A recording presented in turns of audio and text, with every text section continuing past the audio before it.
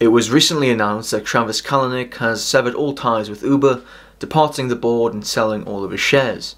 He will step down from the board effective December 31st, and he has sold all of his stock in the company that he co-founded 10 years ago.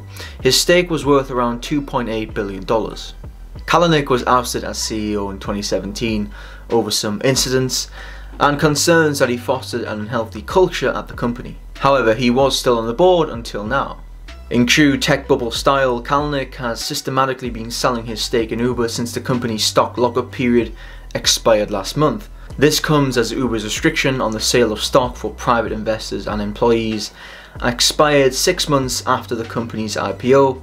Since then, Kalanick has been focused on his next play called CloudKitchens.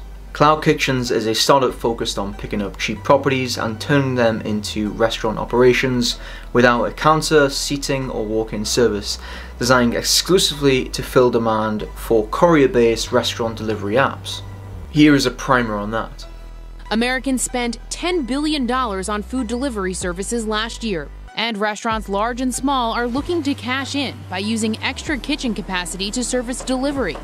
These virtual kitchens are run out of existing restaurant kitchens.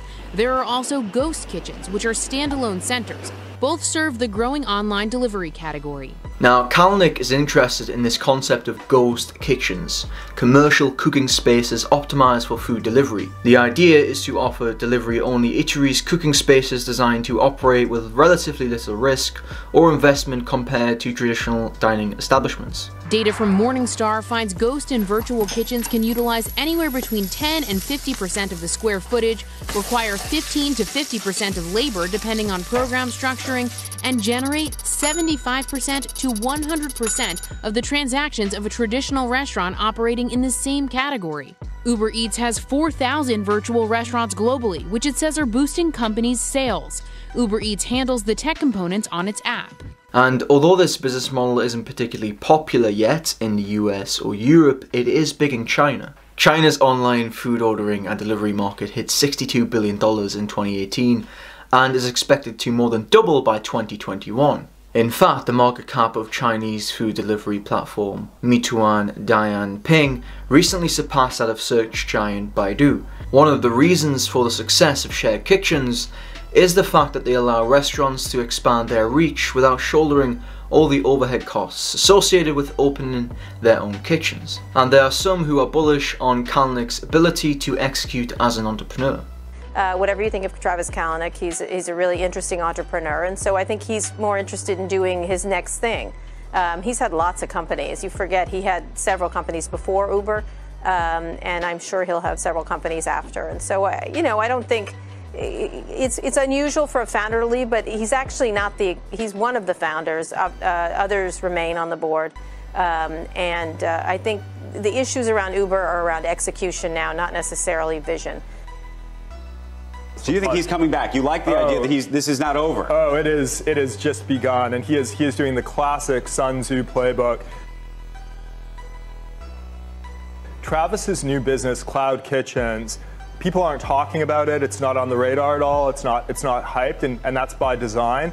Travis is actually building a business that is focused on capturing the differentiated supply for Uber Eats, actually producing the food for Uber Eats, which is the fastest growing part of the Uber business. In their S1, Uber really called out the Uber Eats business as being a bright spot. It's about 22% of their bookings today, growing extremely fast.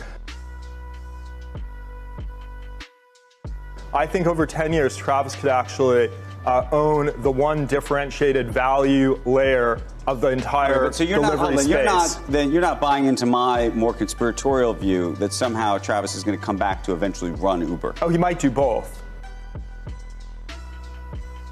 They're not mutually exclusive. But I think one thing you always want to do is you have an exceptionally talented entrepreneur who has a lot of vengeance. You take anger management. I mean, I've done some therapy.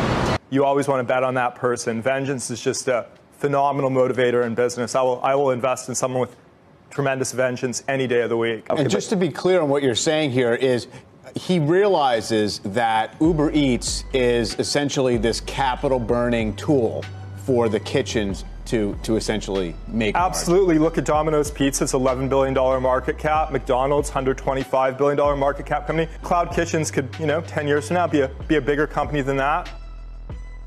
3x the market cap of Uber.